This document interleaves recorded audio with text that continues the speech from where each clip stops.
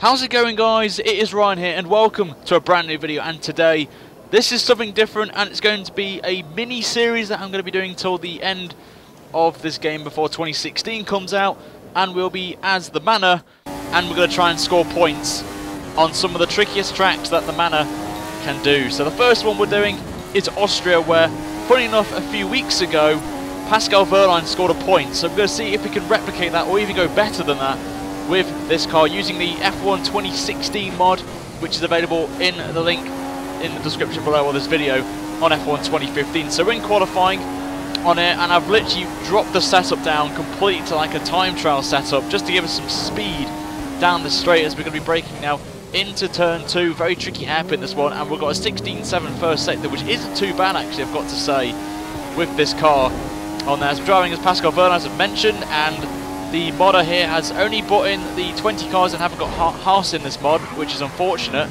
But on there, I will apologise as well if there's any like freezes in this quali run, because I had an issue with my recording software for qualifying. So, but it's not, was fine in the race. So I do apologise if it does at any stage of this run freeze at points. So 1 to 31.9 middle sector, not too bad.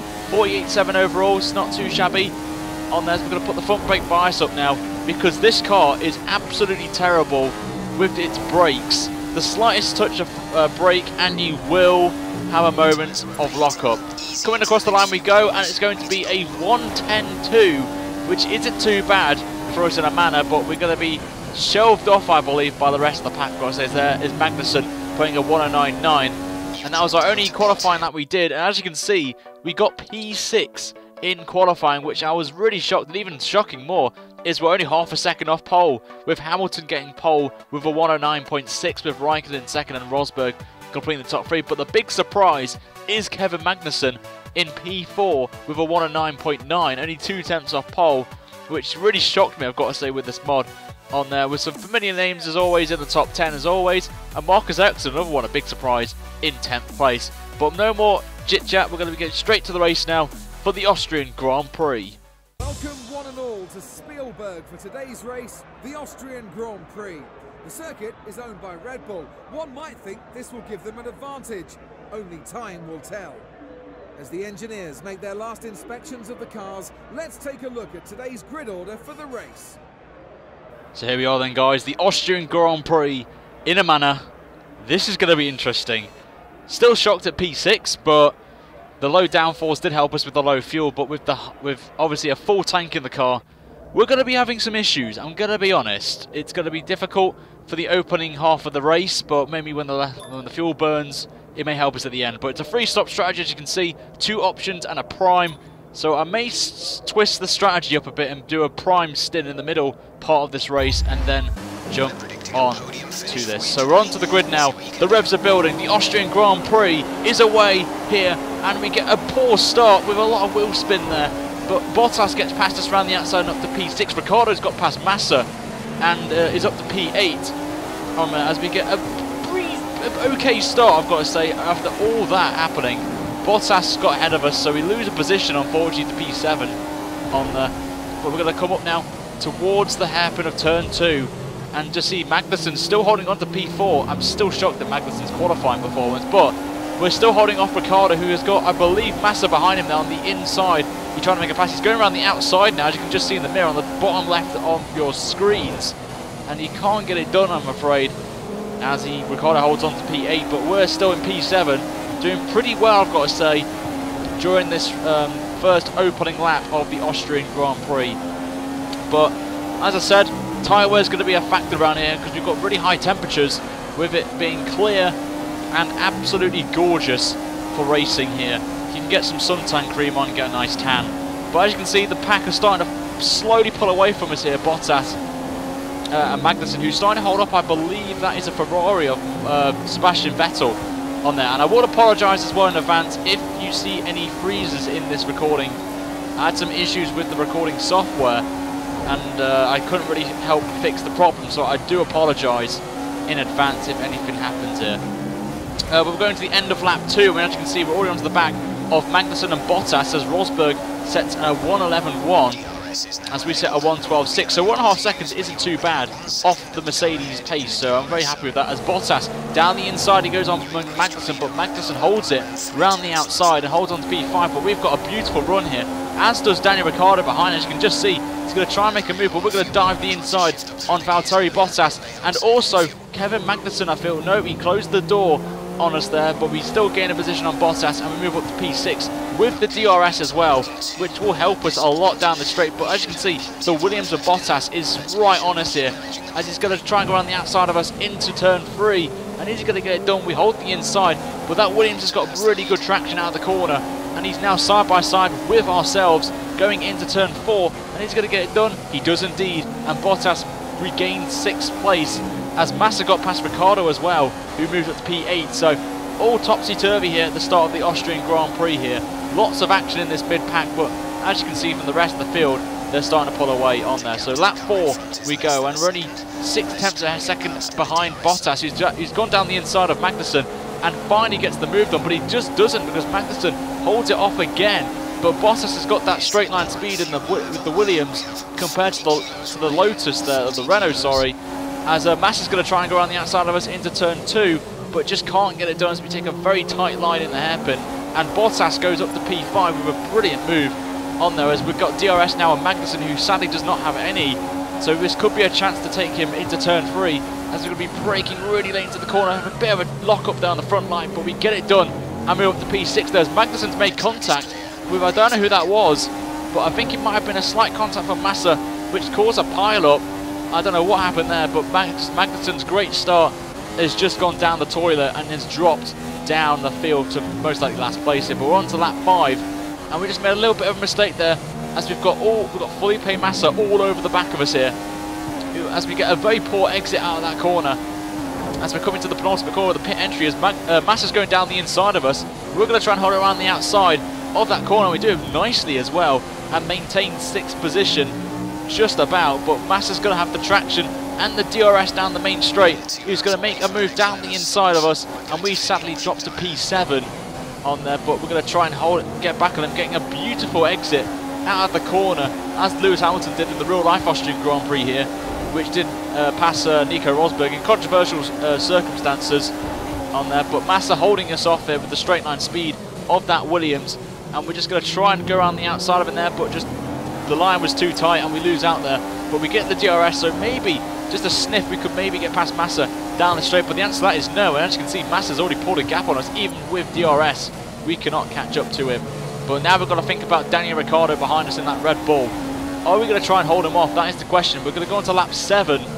Now, as you can see, Massa's slowly gone there, but our tyres are starting to go off quite dramatically, as we just lost a bit there. Just not missing the apexes completely, as we touch the curb there and just nearly go off into the gravel there.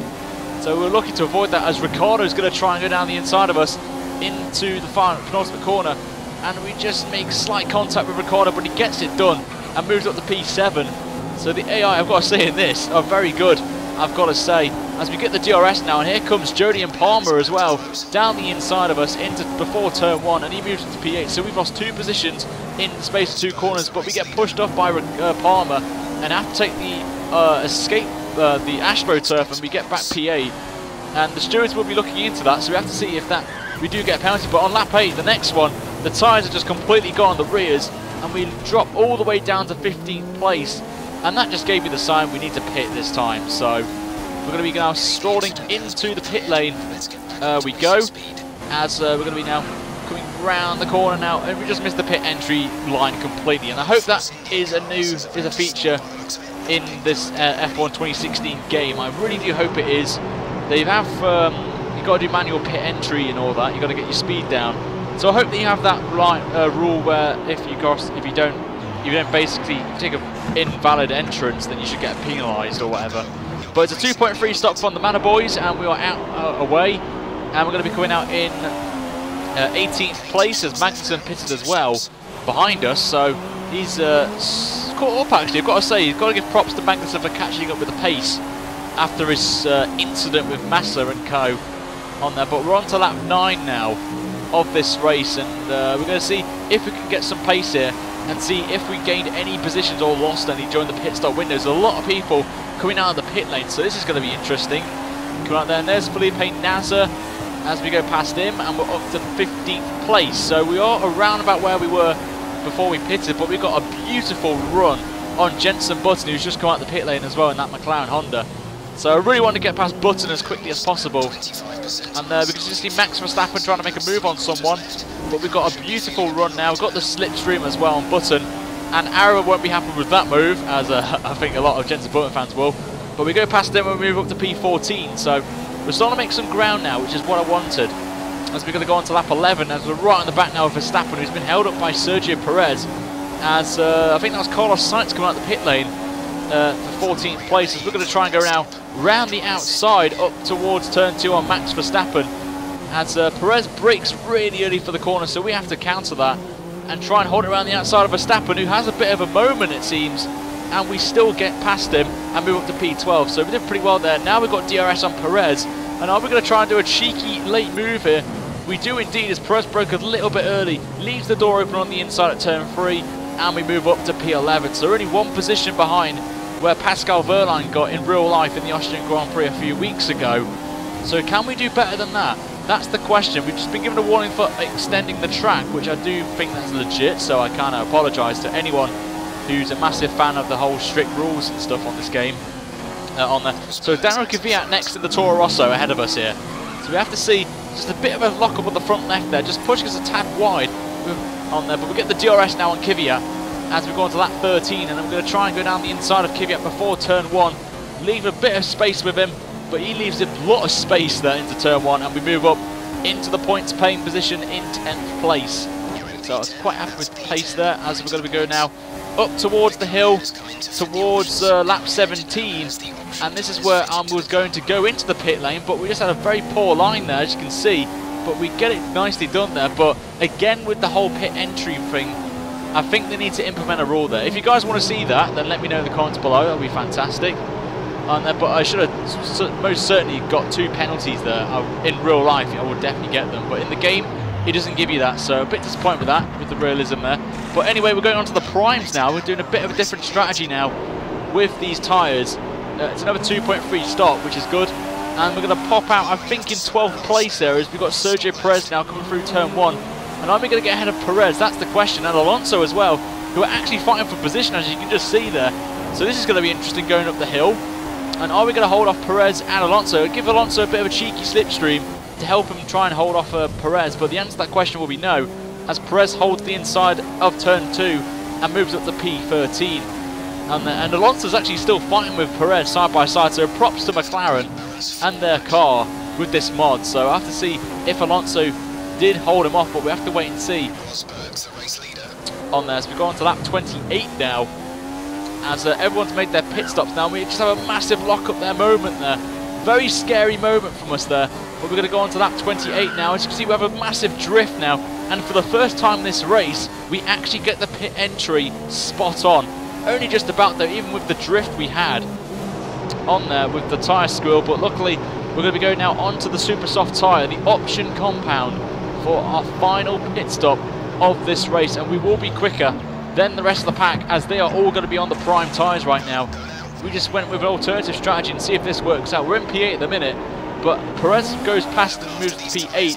Verstappen's coming up as well, so it's going to be interesting if we can hold off Max Verstappen, and the answer to that is we just about do so. We can maybe get a bit of wheel spin there, but Verstappen's got the great exit and traction out of the corner, and will go past us, it seems, as we go up towards turn 2. Verstappen's going to get DRS as well for the DRS activation zone, which is just after this corner.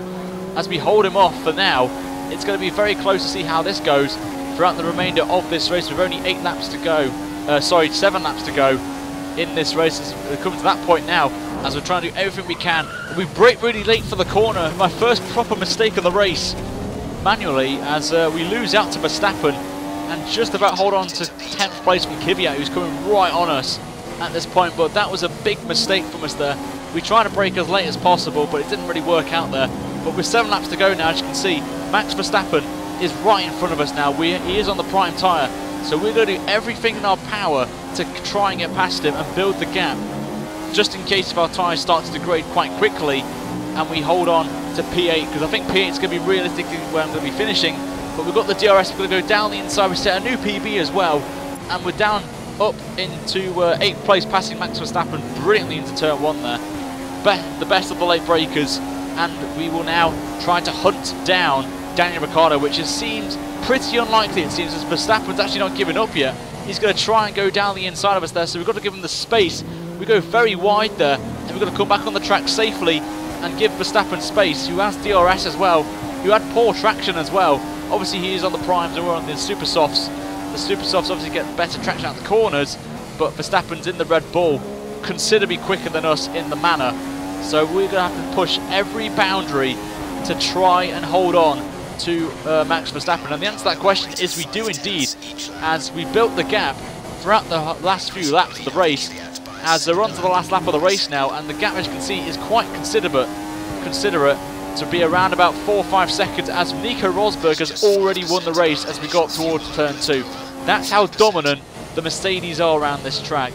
Props to Rosberg for winning, who was unfortunate not to win in Austria, but he did do some dirty driving, I must say, on there. But we're going to be in lean, as you can just see there, we're on optimal fuel and our fuel light's flashing, so we've got to think about trying to save as much fuel as possible in this race, and it seems we're going to be stuck in 8th place. We've only had 1 retirement as well, which is quite good to see out of 20 runners, so I'm very impressed with that, with the AI. Just turning in a bit too early for the corner there, but we're just being very conservative now. We've got plenty of fuel now as well in this last couple of corners of this race. 14 seconds is the gap to Ricciardo. The gap behind is around about 5 seconds at this point, but we're going to be now coming into the penultimate corner, and we're going to pull off a better performance than Pascal Wehrlein did in real life. We will be in P8, a brilliant drive from us in this manner. I don't know how we pulled it off with the pile of crap that we got with the brakes and the lack of downforce as well, even with lower downforce in the straight line sections. But Pascal Wehrlein will be extremely happy with that performance on there. And let's look at the final results then of this Austrian Grand Prix. And Nico Rosberg wins it by 6.8 seconds from Lewis Hamilton, with Raikkonen dropping to P3, 16 seconds off the pace, with Valtteri Bottas in 4th, with Sebastian Vettel in 5th, Felipe Massa in 6th, Ricciardo 7th, us, Pascal Wehrlein in 8th, Max Verstappen in 9th, and Daniel Kvyat in 10th, with him being the last man as well on the lead lap, as Sainz and Button and co, the rest of them, all retired from the race. Not retired from the race, a lap down, sorry, as well. Hopefully you guys enjoyed this little special video for you guys. If you want to see another one, let me know in the comments below what track you want me to drive next in the Manor, and I will get that up for you guys. If we hit 50 likes, I would immediately do another challenge in the Manor with this car. And if you want to see it live as well, let me know in the comments below as well. The more feedback, the better on there. But I'm going to end it there, guys. Make sure to subscribe to the channel and like the video as well. But until next time, guys, to my next video, have a great day, and I shall see you guys very soon. Until then, see you later, guys.